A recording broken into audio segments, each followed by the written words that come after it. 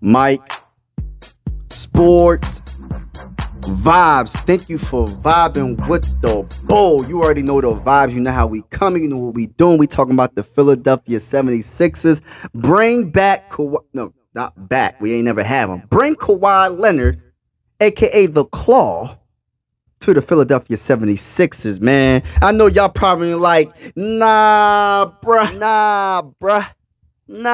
But I'm saying yes, bruh. We definitely need to, man. Because at the end of the day, are we trying to win a championship or not? I think that when he's healthy, debatably, when he's healthy, he's top 5 player every single year he's healthy. The problem is he's never healthy. But let me break some things down. Let me talk my talk as quick as possible. I don't want this video to be too long, but I got to talk my talk about this all-time great. Because Kawhi Leonard, you can say what you want about the brother. He's an all-time great. In 2014, he was with the Spurs. And he was the MVP in the finals with the Spurs in 2014. He played with Tim Duncan, one of the greatest power forwards of all time. He needs to get more credit because he is debatably the best power forward that ever played in the NBA. That's just my opinion. Debatably. Right? You got Tony Parker, Manu, Patty Mills, Danny Green, Marco Bellinelli, and Tiago Splitter. That's just to name a few. They had a squad, man. They definitely had a squad. And then, of course, you got the all-time great Pop as the head coach. And he was the MVP with all that talent, man. Tim Duncan could have been the MVP. Tony Parker could have been the MVP. For the Raptors, he was the NBA in 2019. He was the MVP in 2019 NBA Finals. The only championship that the Toronto Raptors have, he brought it to the city. That's all I got to say about that. And he was the MVP. See, that's greatness right there. You know what I'm saying? And the one thing I like about Leonard is when it's go time, when he has to stick the best player on the other team, see, stats don't tell it all. Like, I'm looking at his finals stats all time is 20 points, 9 rebounds, and 2 assists. Stats don't tell it all. He's sticking the best player on the other team, and he can get you a 30-piece nugget. He can get you a 40-piece nugget. He's an absolute baller. He can hit the mid-range. He can hit the 3. He can beat you off the dribble. He'll dunk on your face. And best believe his nickname is Claw for a reason. Because he's one of the best defensive players, in my opinion, in NBA history. Like, to be honest with you, he's a freaking monster.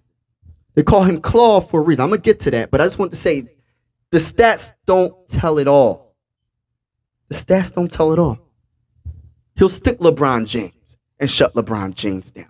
He'll stick D-Wade if he had to and shut D-Wade down. He'll stick any position besides probably a 5, a true 5. You know what I'm saying? But just to break some things down and tell you a little bit about him is 7 all-defensive team selection, right? He did that. That's what Leonard does. You know what I'm saying? 1 defensive player of the year 2 years. In 2015 and in 2016. Straight up beast. And in 2021, he was named in the 75th anniversary team. So he's already being looked at as a top 75 player of all time. The guy is a freaking beast. He's a freaking winner. And he deserves more respect. 6'7", 225 pounds. He's only 32 years old. But the problem is his health. That's a big issue. So y'all probably still saying nah. After everything I just said, y'all still saying nah. Nah, bro, you're laughing. But at the end of the day, when healthy, who's better than him? When healthy, I know. When healthy, right? I understand. When healthy. I understand. But at the same time, I'd rather take that chance. And if we're going to trade James Harden, because this is more realistic than what you think. Because at the end of the day, James Harden only wants to go to the Clippers, right? He only wants to go to the Clippers for some strange reason. And if we do trade him to the Clippers, I'm not trading for Paul George, even though I love Paul George, but he's not better than Leonard when it comes to most. They're both always hurt, but if I had to choose one, I'm going to go with the Leonard because I know Leonard is a 2-time champion. And the one thing about Leonard is he's not scared of the moment. He's going to make the shot. When you need a basket, give it to Leonard. When you need someone to be stopped, go to Leonard. Leonard's going to stop him. He's Claw. His nickname is Claw for a reason, y'all. So, like I said, he's a 5-time All-Star, 5-time member of the All-NBA team, including 3 first-team selections. Like, the man is simply amazing when it comes to just his mindset when it comes down to winning. So not only he's going to shut the best player down, LeBron James, he's going to give it to you. He can give it to you on both sides when it comes to the offensive side and the defensive side. He can get you 30, 40 points anytime.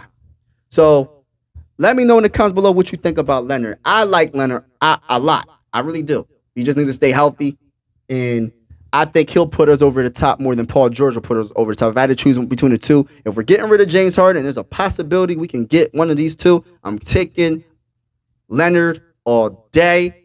I understand the injury history, but his ceiling is way higher than Paul George's ceiling. His ceiling is way higher than any player you can possibly trade for right now. His ceiling is higher than Zach LaVine. His ceiling is higher than even possibly Dame. When healthy, who are you choosing? Dame or Leonard? I'm choosing Leonard. I'm talking about for us to trade for right now. I'm choosing Leonard. Because those are the big names. You got, I'm hearing Paul George, I'm hearing Siakam, I'm hearing Zach LaVine, I'm hearing Dame. The more realistic is Leonard, because he wants to go to the Clippers. Because I wouldn't want to be a team to trade for James Harden. He doesn't even want to play because you know how he does. So, but yeah, leave in the comments below. Let me know what you think. Am I tripping on this, man? And yeah, man, like, I don't think there's many players better than him right now. When he's healthy. When he's healthy, who's better? Did you want to put a prime LeBron James better or a prime KD? Who else? Seth Curry? Maybe. Who else? Devin Booker. I'm picking Leonard over Booker when healthy. Who's actually better than him when healthy? That's the thing. That's why I say his ceiling is higher. I'm going for that. I'm going for a championship. Him with Joel Embiid and Tyrese Maxey. Somehow maybe we can get a facilitating point guard by trading Tobias Harris. We will win the championship in 2023. I truly believe it. Let's go Sixers. And if you don't know, now you know. And best believe, man, I was listening to, and the one thing about Leonard is that laugh. Y'all remember that laugh? It was kind of awkward, the laugh. But you know, I was listening to Jadakiss this morning. You know how Jadakiss be like, aha! Aha! You know what I'm saying? If you get a chance, listen to Jadakiss, Top 5 Dead or Alive. That album is a classic, man. But let me get straight to the point. And as always, ladies and gentlemen, I really appreciate you vibing with me. If you're a Philadelphia 76er fan, like and subscribe. Like and subscribe if you haven't already. Let's go Sixers. The offseason just began. And guess what? We will be making a trade soon. I truly believe something is going to happen sooner than we think. Let's go Sixers. And I'm out.